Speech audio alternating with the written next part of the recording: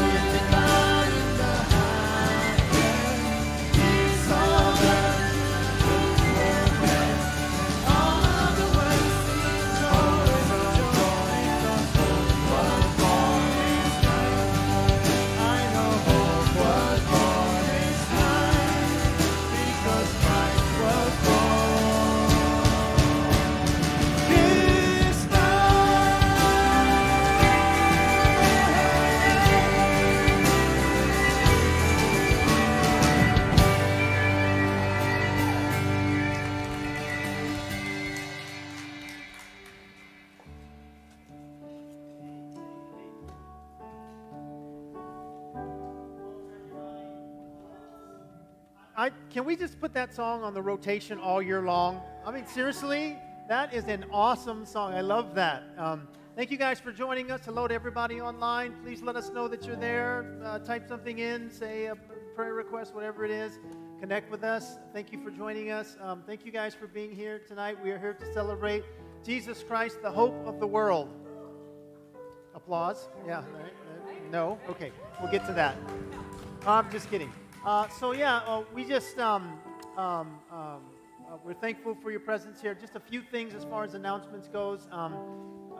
We are going to be having a candle light at the end, and so for little ones, they'll be giving a glow stick, and we think 10 and under get the glow stick. Beyond that, watch your kids with the candles, but we'll be doing that as well. And what you got?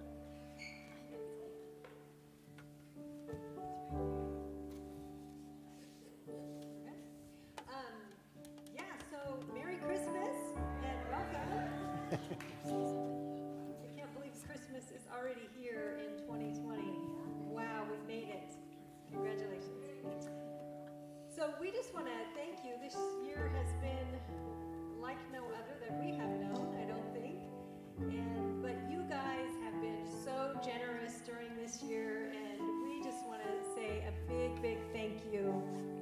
every one of you. I know that blesses the Lord's heart, and I know He's got a blessing for you because that's what His Word says. And so thank you so much. I know we've had a lot of opportunities to give with Hope House and our friend from the other side of the globe, Cece. And so there's been a lot of opportunities, and you guys have just been so generous. So we thank you. We just want to say thank you for that. If you still would like to give, we are not taking an offering, but there is a box in the back if you're here. If you're online, you can also give on the app or our website. So if you have a year-end gift you would like to give, just remember it needs to be postmarked before the 31st. And we will end this year strong. So thank you so much. God bless you. There is also for those of you with little kids, there is like a rest stop in the back. If you do need to go back, we don't have childcare tonight, but if there's, if the little ones need a little extra care, you can go back there and minister to them. Or it could be some older ones too. You never know, right? So just wanting you to know that's available. Anyway, let's continue to worship the Lord, and thank you guys again. Yes. Merry Christmas. Put hands together. Oh, we come. Such a great name.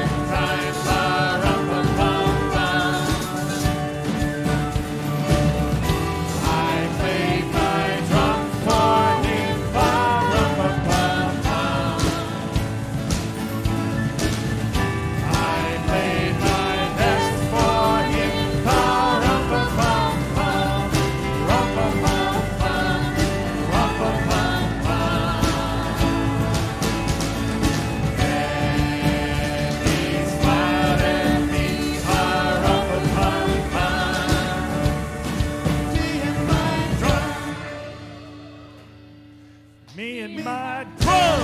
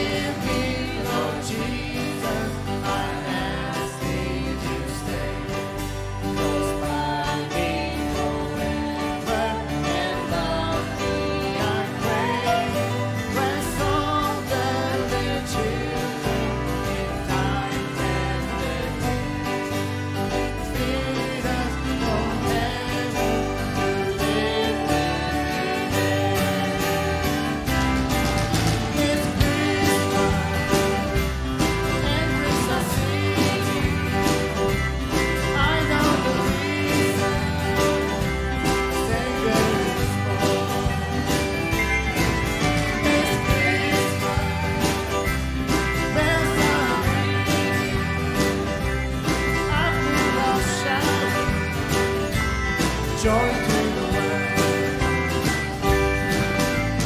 Go tell them on the mountain, over the hills and everywhere. Go tell them on the mountain that Jesus Christ was born.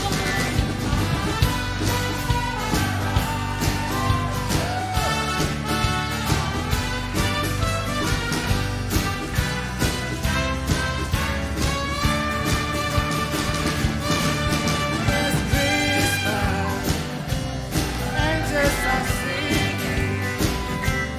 I know the reason, Savior is born. It's Christmas, bells are ringing.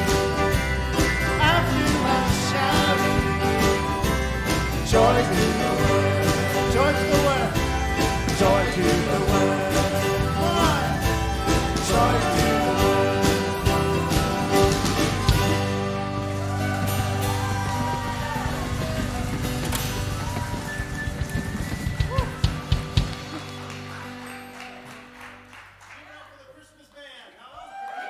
Whoop, whoop, whoop, whoop.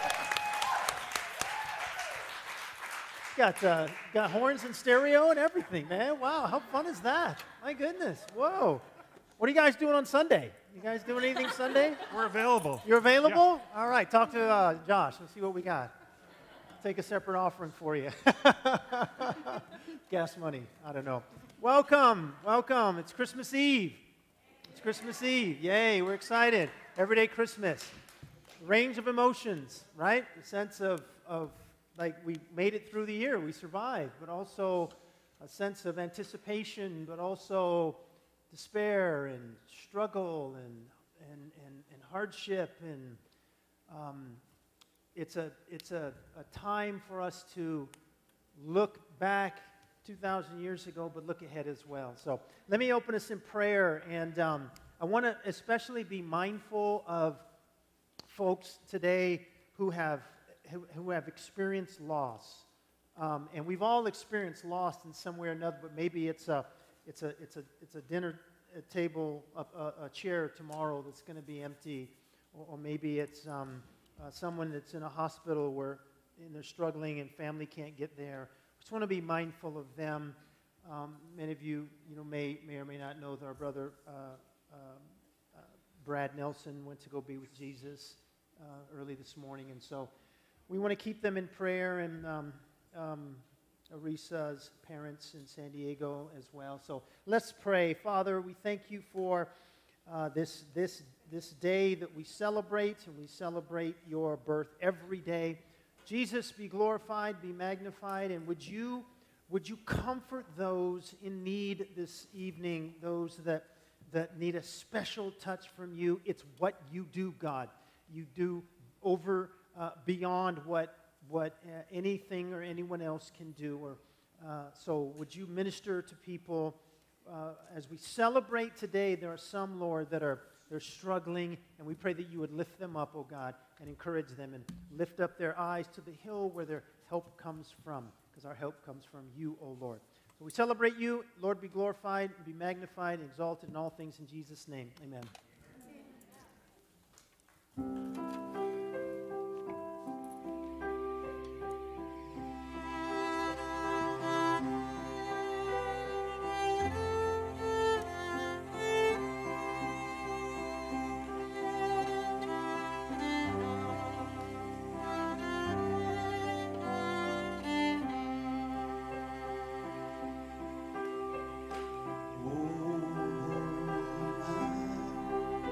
The stars are bright.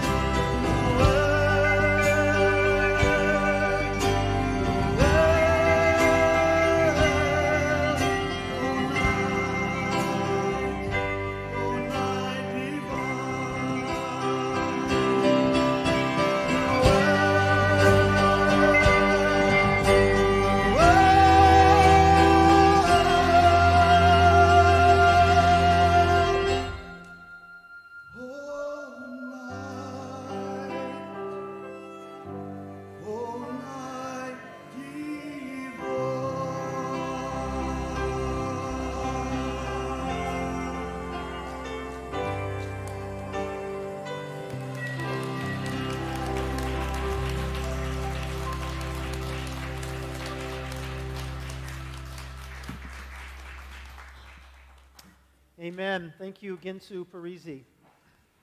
You can ask him why I call him Ginsu.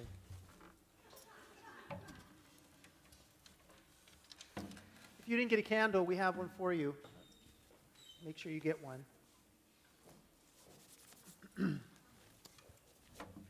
This was written by a historian named Durant, not Kevin, regarding the season of Christmas 2,000 years ago. This is what he said. The lusty peninsula was worn out with 20 years of civil war. Its farms had been neglected. Its towns had been sacked or besieged. Much of its wealth had been stolen or destroyed. Administration and protection had broken down. Robbers made every street unsafe at night. Highwaymen roamed the roads, kidnapped travelers, and sold them into slavery. Trade diminished, investment stood still, interest rates soared, property values fell. Morals, which had been loosened by riches and luxury, had not been improved by destitution and chaos. For few conditions are more demoralizing than poverty that comes after wealth. Rome was full of men who had lost their economic footing and their moral stability. Soldiers who had tasted adventure and had learned to kill, citizens who had seen their savings consumed in the taxes and inflation of war and waited vacuously for some returning tide to life, to life them back to affluence. Women dizzy with freedom, multiplying divorces, abortions, and adulteries. The story of Christmas begins in darkness.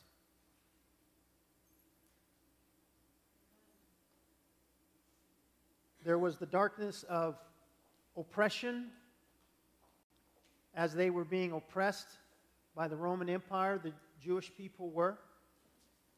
There was the darkness of persecution, where simply because of their race and their religion, they were significantly persecuted and had very little rights.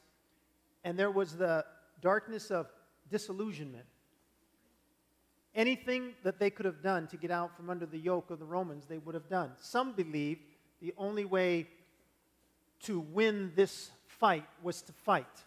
And they found out in 70 A.D., when Titus A.D. stormed Jerusalem, that wasn't going to work either.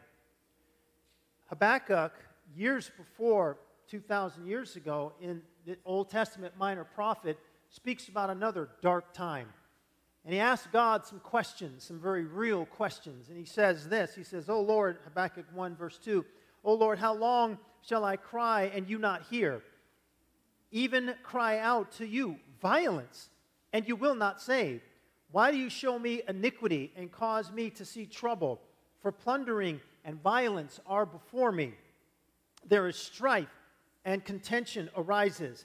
Therefore the law is powerless, and justice never goes forth. For the wicked surround the righteous, therefore perverse judgment proceeds." Yes, on that first Christmas night, there was hopelessness. Maybe there were some who were looking forward to the Messiah. Maybe they were thinking things can't possibly get any worse than they already are. Maybe, just maybe, the Messiah is going to come. Well, as it was then, so it is now, in a different context. We live in a world that is filled with darkness. Darkness is the absence of light. The Bible calls living without the precepts and promises of God and without Christ in your life is to live in darkness regardless of the artificial light or the light of the sun that might surround you. COVID-19. There really isn't much more to say beyond that. Wars, rumors of wars, hunger, unemployment, businesses that we have always seen going out of business or in bankruptcy. 1 in 6 restaurants are closed. 100 million Americans out of work. I read recently that some Nevada economists got together and had a think tank, and they said that it might take upwards of 2 years for the Nevada economy to return to what it was pre-COVID-19. 2 years. Racism, division on every level, loneliness. We prayed already for those who were shut in. And we've seen the devastation that's happened with economic lockdowns that have caused domestic violence to increase, suicide, alcoholism, drug addiction, as people feel trapped inside their own homes. Mistrust of the government. Monday this week was the winter solstice, and it's the longest, darkest night of the year. I didn't know that. I knew there was a bright spot in that, but I don't have to tell any of you about the darkness that surrounds us. Many of you at one season of life or another have experienced that. And like Habakkuk, maybe you cried out, "God, how long? When is this going to end? Lord, I need you to show up. I need you to do something." In one form or another, darkness touches all of us, doesn't it? You might say, like the old poet, that you are acquainted with the night. We don't gather tonight to naively deny the existence of darkness in our nation, in our world, and even in our own heart. We don't deny that. You know, the Bible doesn't give you a pep talk or an argument that things aren't really bad. What I love about the Word of God and its description of people is it is blatantly honest. And that almost sounds like, of course it is, it's the Bible. But it tells the truth about the men and the women in the Bible, and it tells the truth about the darkness that's in the world, that will always be in the world, at least for now. So it affirms that darkness, but also it does something else. It affirms that there's light at the end of the tunnel. We're going to go backwards tonight, and we're going to read a familiar passage in the context, because when you read the Bible, context is everything. You talk to people sometimes and they take one bit of scripture and they take it and they say, "See, this is what this says," but they don't take it in context. And so it's important that we know this context. We're in Isaiah chapter 8, if you want to turn there in your mobile device or your Bible if you have that. Isaiah chapter 8. And in this story, we're going to read some names. Some names are very profound. Now, in ancient days, names meant a lot. Parents some would even seek the Lord, and they would almost speak prophetically over their sons and daughters and give them a name that they believed would mean something later. We don't so much do that now. Like, I don't think there's anybody here or online with the name Mookie. There's no prophetic reference to that unless you're a baseball player or something like that. I don't know. Mookie. Names don't quite, so when I was teaching school, the kids said, if you have any more children, you should name, like if you have another son, you should name him Jack. I'm like, no, no, that's not going to work. My kids, I kid you not, had a pediatrician, and his name was Dr. Weiner. I thought that was awesome. Anybody here take your kids to Dr. Weiner? Yeah, no whining allowed. No, that doesn't work for you. Yeah, that was great.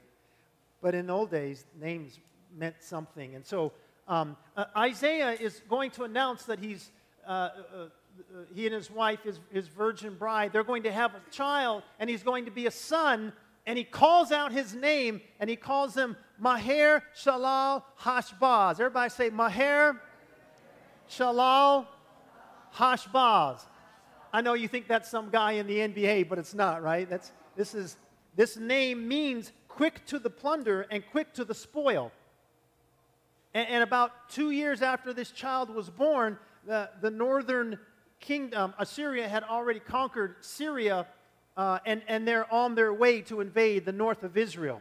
And so he encourages people, he calls his name, the name of his son, quick to plunder, quick to spoil, because there's an enemy that's coming, and he encourages the people. So he speaks to a people who are listening with their ears, the word of the Lord, saying, the enemy is coming.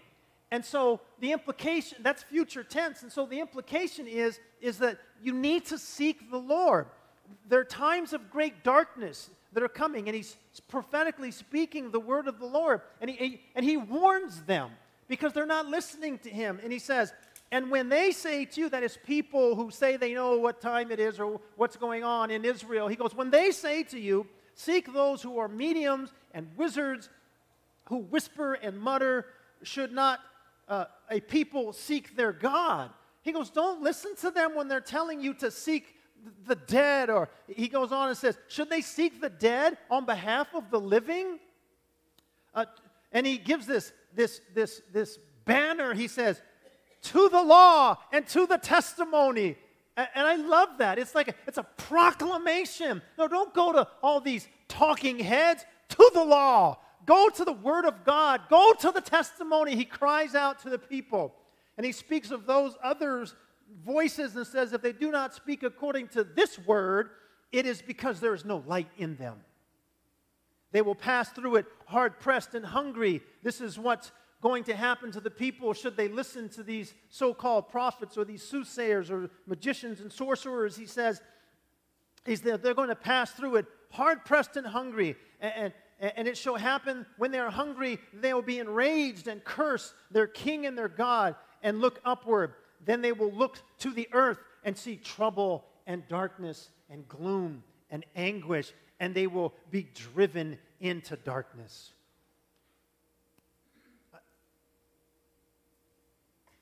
Powerful, powerful words. With everything, every fiber of his being, he's telling them this is what's coming. And he encourages them to seek the Lord. They would not. And he says, they will be driven into darkness. That's despair. But then we go to chapter 9. And it's like, and in the midst of that darkness, he speaks life, and he speaks, and this is the word of the Lord. This is God speaking through him. In chapter 9, verse 1, he says, nevertheless. And I wonder if the people who were listening and paying attention to the word of Isaiah went, yes, don't stop the prophecy there. What's next? He goes, nevertheless, the gloom will not be upon her who is distressed. As when at first he lightly esteemed the land of Zebulun and the land of Naphtali, and afterward more heavenly oppressed her. By the way of the sea, beyond the Jordan in Galilee of the Gentiles. This is the northern area of Israel. Verse 2 says, the people who walked in darkness have seen a great light. Those who dwell in the land of the shadow of death, upon them a light has shined. And he goes on to speak about the great things that are coming to the nation of Israel, which I believe these things haven't happened yet, if you want to read on, verse 3 through 8. So the northern regions of the promised land around the Sea of Galilee were severely beaten by the Assyrians. They were the first point of attack. And this promise is to that land, once seemingly lightly esteemed by the Lord. And he says, to them, those who have walked in darkness, in this great depression of time, they will see a great light. That's what he says will happen.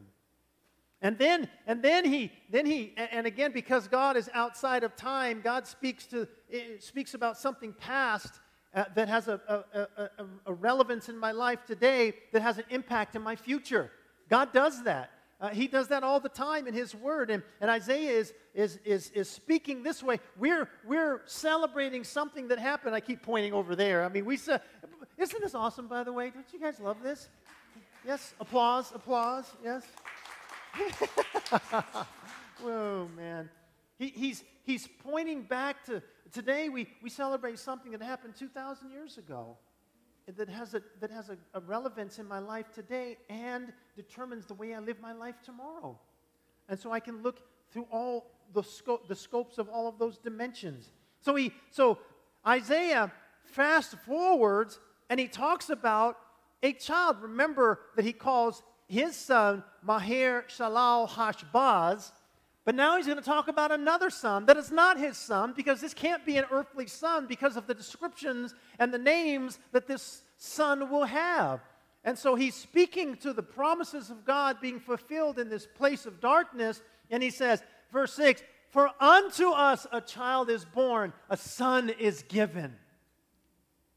And this is not an ordinary son, because it says, and the government will be upon his shoulder. All the governments, all the kings, all the queens, the monarchies, all of the governmental structures one day will all be on the shoulders of this child who was born, the son who was given. It will be on his shoulder, and his name will be called Wonderful, Counselor, Mighty God, Everlasting Father, Father of eternity is what that means. Prince of Peace. Whoa, okay, this is not an ordinary child. It's not. And it says, of the increase of his government. So it's an expanding government, if you would. And peace. So the increase of, he is the Prince of Peace. The increase of his government and peace, there will be no end. So this is a king whose reign will never end, ever. And he says there will be no end upon the throne of David and over his kingdom, to order it and establish it with judgment and justice from that time forward. And what does that word say? Forever. The zeal of the Lord of hosts will perform this. Whoa, what a promise. This is a familiar Christmas scripture, right? You guys have read this. Now you know the context. It was spoken in the context of a great darkness that was coming and a light that would shine in the midst of that. Well, Isaiah has another son, and he calls him Shehar Jashub. Everybody say Shehar Jashub. No, Jashub. No, I'm just kidding. I said that right. And it means a remnant shall return. So you're telling us that there's going to be this invasion, this darkness, and we're going to be taken captive, is what happened. But then you're naming your son that a remnant will return. Okay, so there's hope in that, right? That's a shift. That's a change. There will be some light in this, right? When Assyria was conquered, the northern portion of Israel, when that nation was never restored. It was restored, but it was what we know as Samaria. But when Judah was taken captive, and then returned, they had another chance to establish themselves. And so in the New Testament, and this is one of the, we'll get to this attribute of God that is amazing to me all the time. It's just amazing. It never ceases to amaze me.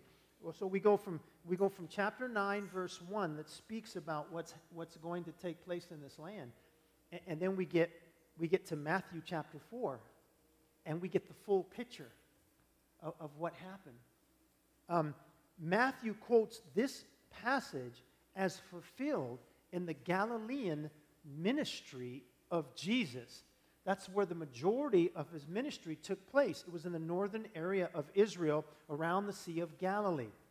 And so Matthew says that scripture was fulfilled in Jesus coming to that area, that lightly esteemed area. That was the special blessing. It says in Matthew 4:12, "Now when Jesus heard that John had been put in prison, he departed to Galilee. And leaving Nazareth, he came and dwelt in Capernaum, which is by the sea, in the regions of Zebulun and Naphtali, that it might be fulfilled, which was spoken by Isaiah the prophet, saying," okay, the fulfillment of what was spoken hundreds of years ago, "the land of Zebulun and the land of Naphtali, by the way of the sea, beyond the Jordan, Galilee of the Gentiles, the people who sat in darkness have seen a great light, and upon those who sat in the region and shadow of death, light has dawned." From that time, Jesus began to preach and to say, "Repent, for the kingdom of heaven is at hand." And that's it. That's it. So what? We celebrate the light of Christ. We celebrate the birth of Christ. We celebrate the light of the world coming and illuminating the darkness, and what a dark time it was during that season. And there's a fulfillment of something that was promised to the prophet Isaiah. What does that tell you? What does it tell me? It tells me that our God is sovereign and he's in control.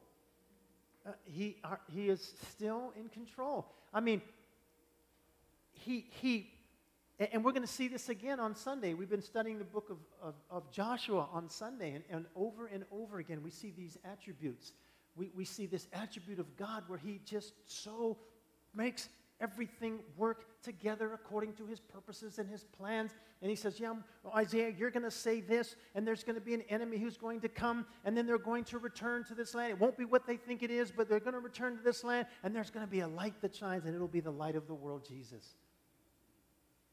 And he is so in control. And you know what else that tells me? It tells me that light shines in the darkness.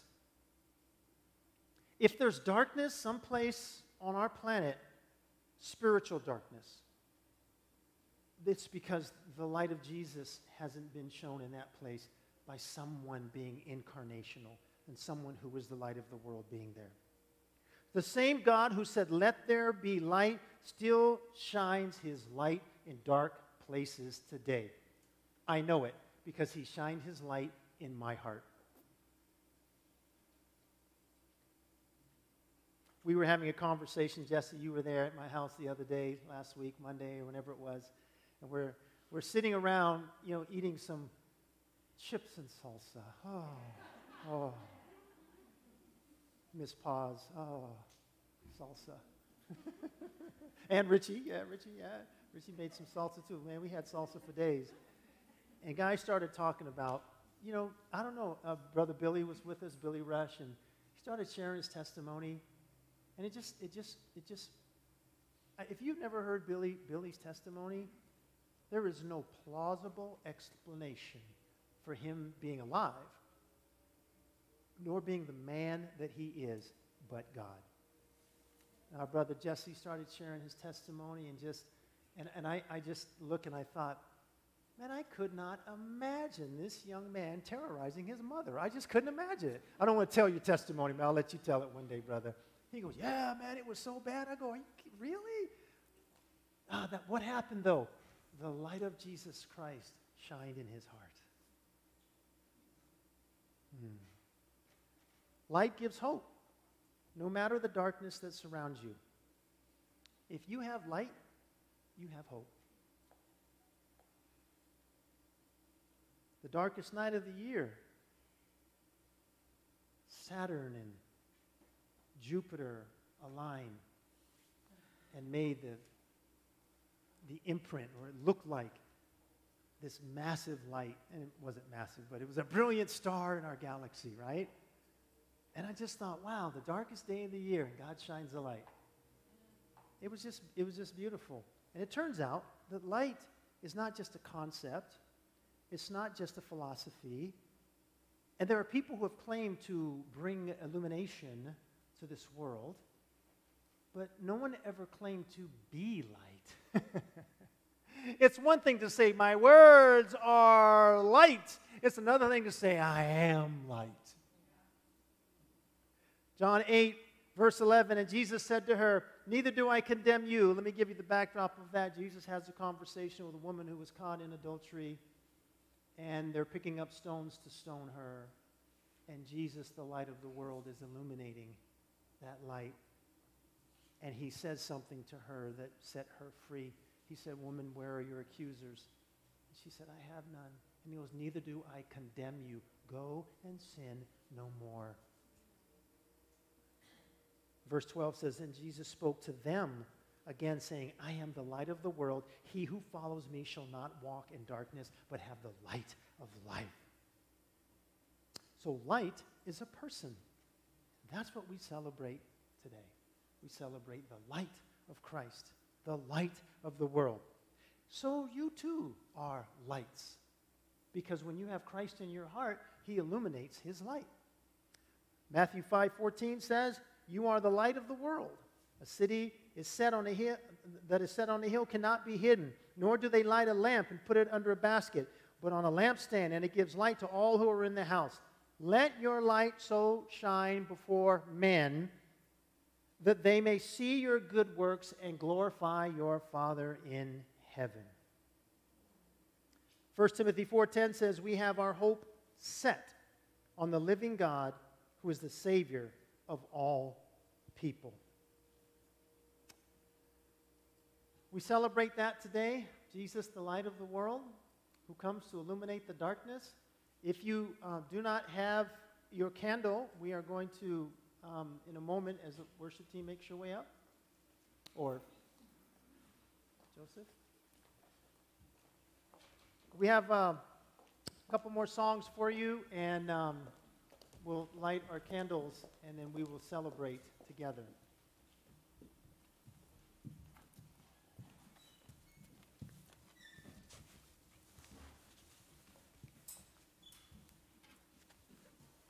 Guys, you can begin to light those candles maybe about halfway through the song. Start lighting about halfway through the song.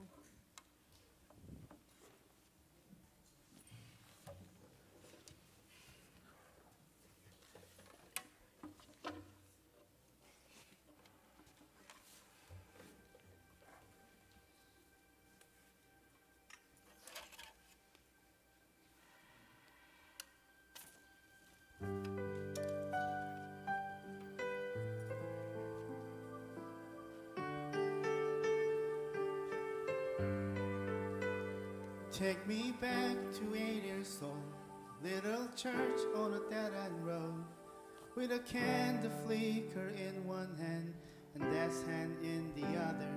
Take me back to silent night. My heart was full and the word was right. 'Cause right now the world looks nothing like those innocent December.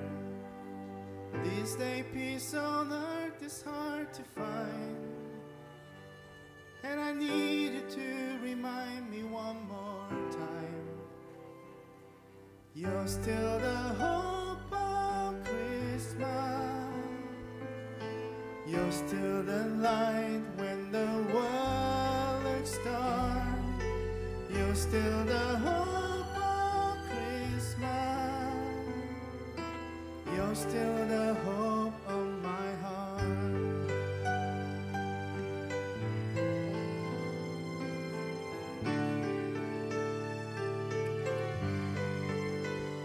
Watch the snowflake falling down like a blanket on this town. For a moment we can hardly speak. Lifted the promise, may the sick find healing touch. May hatred find be one with love. And may every heart take room for you, the one who came to save us. You're still the hope of Christmas. You're still the light when the world looks dark. You're still the hope of Christmas. You're still the hope of my heart.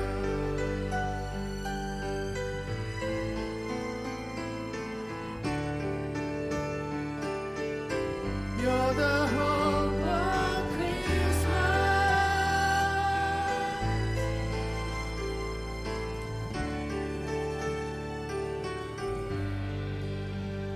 I bowed my head to pray tonight. Felt my little girl by my side. She slipped her tiny hand in mine, and we both talked to you. It took me back to 8 years old. My daddy's hand and the story told about heaven's love and angel love, and promise that's still true. You're still the hope of Christmas. You're still the light when the world looks dark. You're still the hope of Christmas. You're still the hope of my heart. You're still the hope of Christmas. You're still the light when the world looks dark. You're still the hope of Christmas.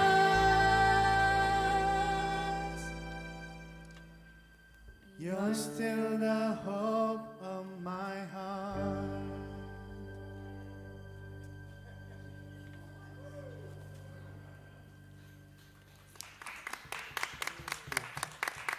Everybody wave your hand. I know you want to applaud. You can't with a candle in your hand.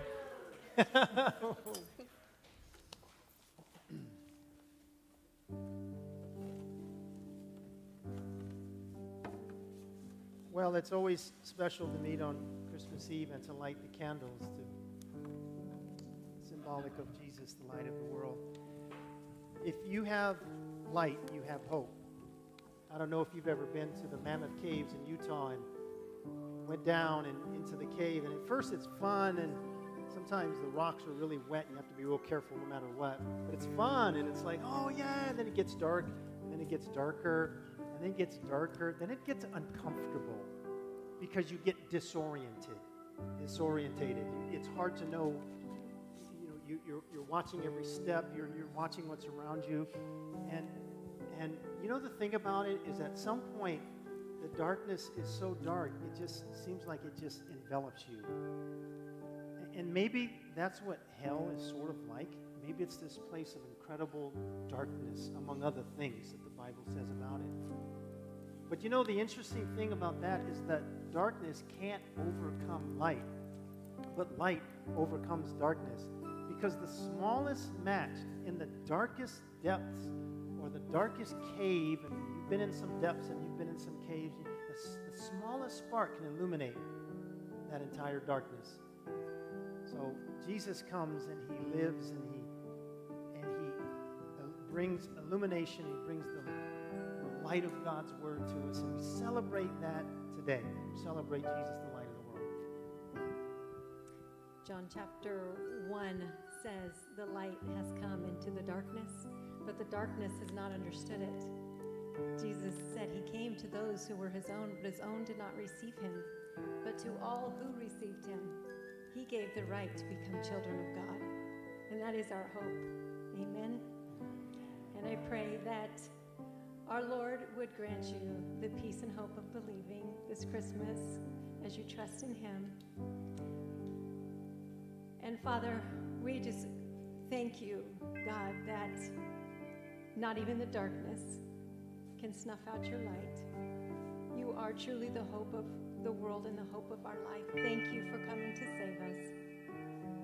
Thank you for the promise that you are coming again.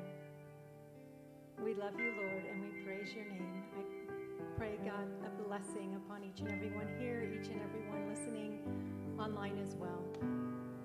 Lord, that this Christmas we would know the joy of your hope in our hearts. In Jesus' name.